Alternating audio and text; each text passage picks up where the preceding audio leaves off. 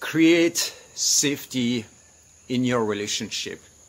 This is one of the things that are the most important for couples when you live together, especially. It is the idea that in your house, in your home, you have to feel energetically, emotionally safe. When you feel like there is a possibility of an attack or a trigger coming in your direction, a demand, pressure, all the time, it puts your nervous system under tension and you cannot relax. Imagine that you have been working the whole day and you come back home and you have no idea how your partner is going to receive you. This creates a tremendous amount of tension in your field. So one of the top priorities that I encourage you to implement in your relationship, in your couple, is to create energetic, emotional safety. Create a field in which you can relax. And if you need to go into shadow mode, anger or rage over something, or have an argument or a fight, do that within a contained space where you are both prepared for the challenge.